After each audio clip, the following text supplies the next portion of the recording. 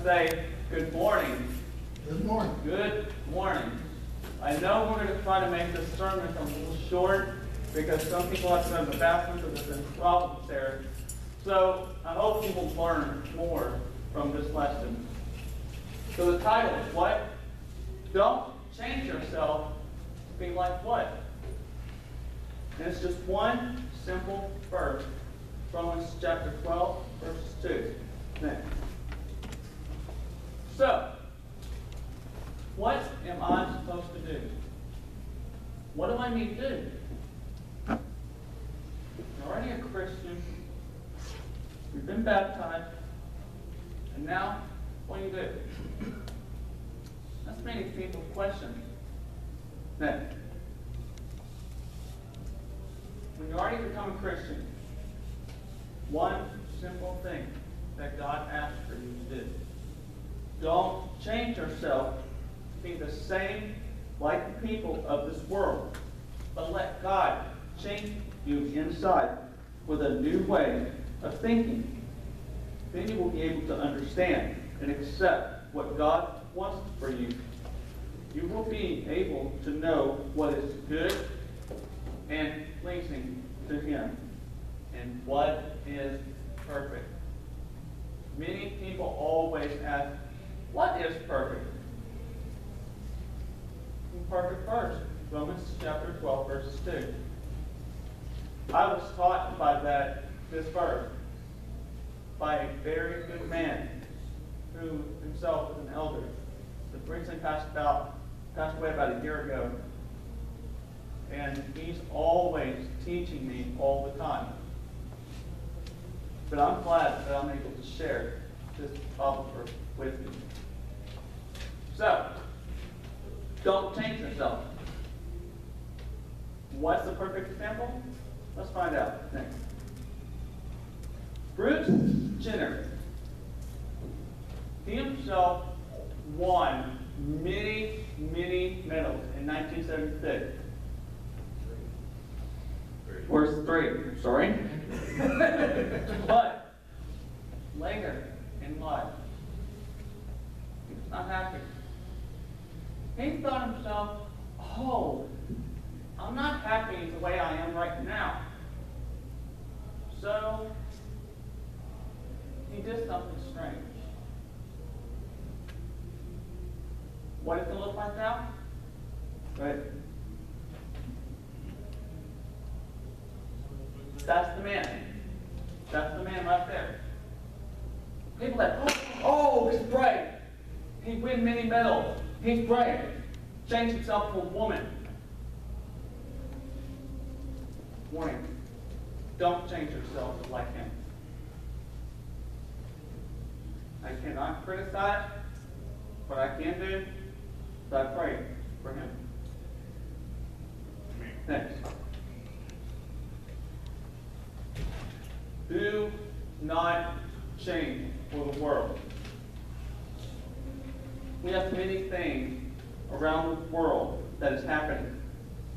And it's very sad that we should be crying, saying what Jesus did in Jerusalem.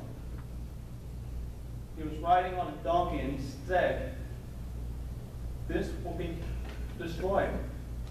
I'm weeping for you. He was really crying, both inside and outside. He showed emotion. Right now, this world is changing.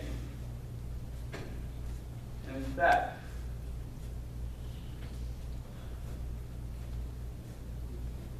I'm going to give you a perfect example next.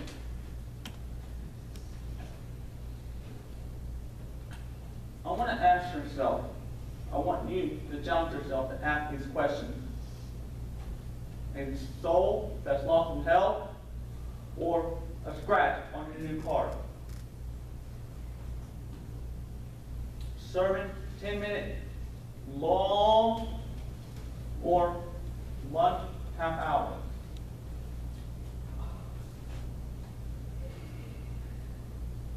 Church, it's not growing. My onion's not growing. My lettuce.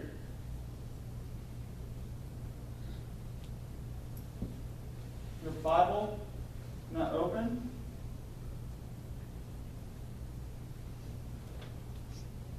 Still thinking. Dust.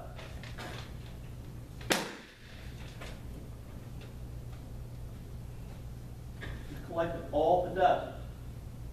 Have you opened your Bible? Or is it like this? Or the newspaper has not been opened. Waiting for you at home. Are you curious about the world? Leave it there and go to church. Or would you leave your Bible alone, let it get thick, dust? Next. Church work is not done. I know church work is not fully done yet. Maybe your house is not clean. Oh, no, I'm not finished with my work. I need to build this, I need to build that, I need to paint. Maybe you're missing a good Bible class. Some of you come on Wednesday. Some of you don't. See, the numbers last Wednesday was 17. They grew a little bit. I think we can make it grow more and more. Maybe you're missing your favorite TV program. Oh, church, Bible study, I'll watch my favorite. Time to go to church? Come on, man, finish. Drive to church, I'm here.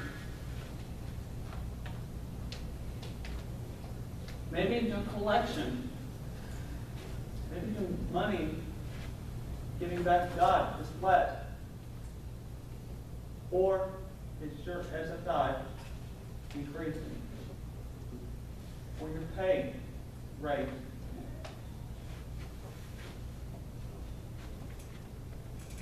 What about your children? Get up! Get up! 5 more minutes, Mama. Gotta get up. Gotta ready for Sunday school. Sunday school, 20 more minutes, please. Maybe they're late for Sunday school, or church, or public school. I understand education is important, but education, right there. God, right there. Which bothers you the most? All the church things that I read bother me the most.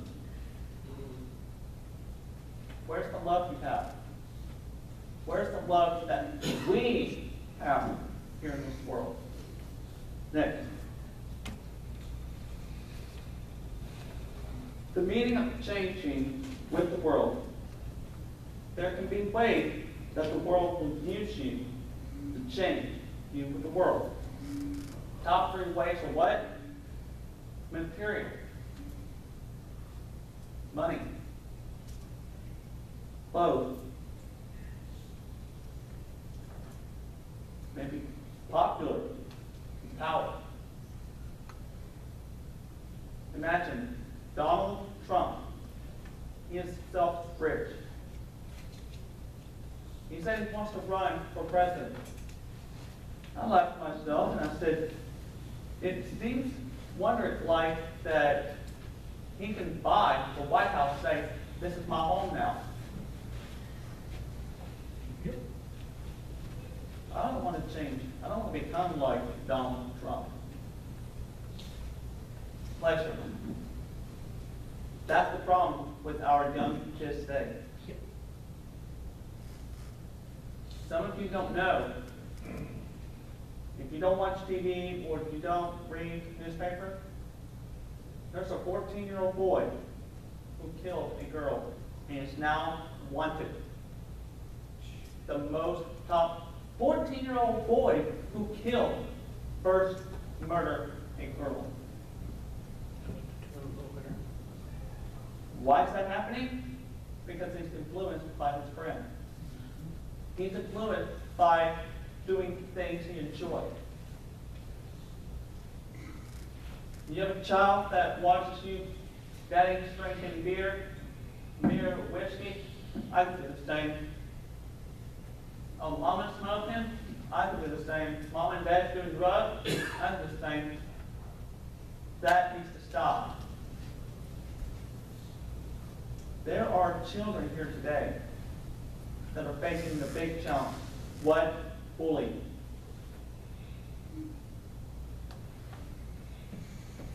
We need to help this world. We need to help each other. Not to change, not to be involved in this world. Some of you may be missing service. Your child says, Mama's not going to church, I'm not going to church. Mama's arriving late to church, I arrive late to church. No. No.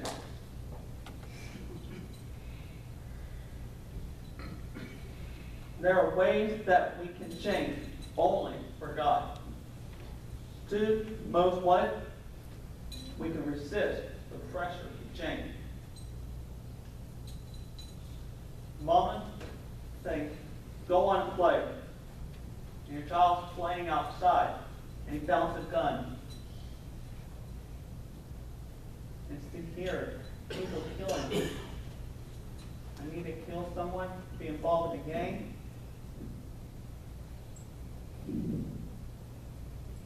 That's a lot of pressure. Maybe it's involved in drugs. Try it, come on. Don't get excited. You'll like it. Enjoy it. You'll have fun. That's a lot of pressure. We need to stop thinking and acting like the world. We need to help each other. If you see a brother or sister who are hurt or lost, we need to help them. When I lived in Alabama, I saw a brother walking into a liquor store. Stood there and I said, that's my brother in Christ, and he was off the step and going in the liquor store. So, what I do the same thing. Walk right inside, ask writing, fine. Look at my brother, oh, there he is. Hey, oh, you're a priest, you're not supposed to be here, you can't be here. Oh, whoa, whoa, whoa, whoa. No, I'm not here to buy whiskey, no. What are you here for?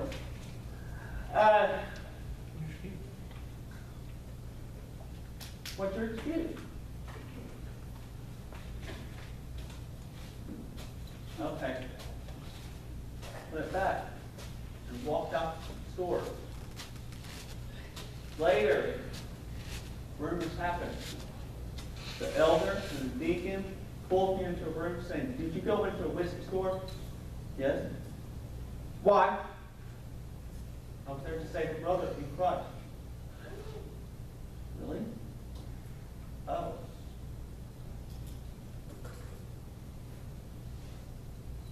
I don't want him to change like this world. There's too many drunks. Too many people who are sleeping together. Too many people who get involved in drugs. Bad things. Don't change yourself into this world. Don't. Next.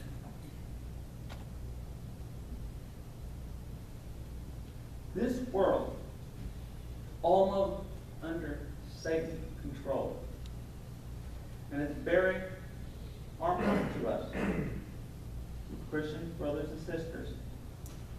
Christ died to rescue us from this world, and we should always ask this very important question.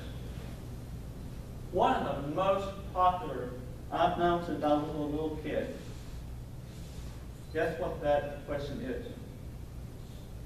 Always seen on bracelet. Always seen on signs. Next. What would Jesus do?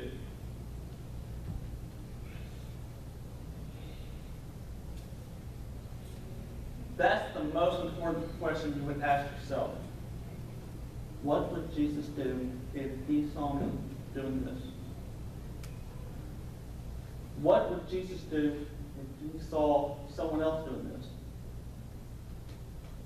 Imagine that.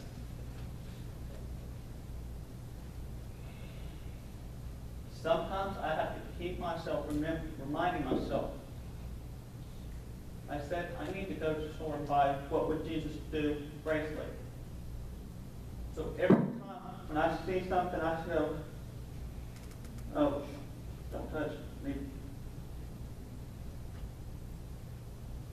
If you're thinking bad thought, look. If you're about to criticize each other, look. If you're about to do drugs, better look quickly. I'm not talking about this church. I'm talking to everyone out in the world also.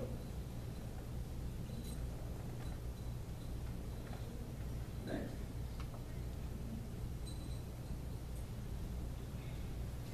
And finally, how can we change for God? We must hear the word of God in Romans chapter 10:17. We also must believe that Jesus did die for us. In Hebrews chapter 11, verse 6, and John chapter 3, verse 16, you need to repent and turn around. Don't go that way, turn. Go back to God. You must do that. In Acts chapter 17, verse 30, you must confess. You don't need to say, I did this, I did drugs, I did this, I did. No. You need to confess that Jesus truly is the Son of God. Jesus and God already know what you've done. In Matthew 16:16, you need to be baptized. In Acts chapter 2:38, for the remission of your sin. In Revelation, Satan will put you to test. He will test every one of you. But at the end of this verse, it says, remain faithful until death. Test yourself right now. Are you involved in this world? Then you need to repent. Or, I'm at peace. I'm good. Peace. You're not perfect. God knows everything inside of your heart. If you need help, you need prayer. We will not criticize you. We will help you and we will pray for you. So please be brave for God. Don't be brave for the world.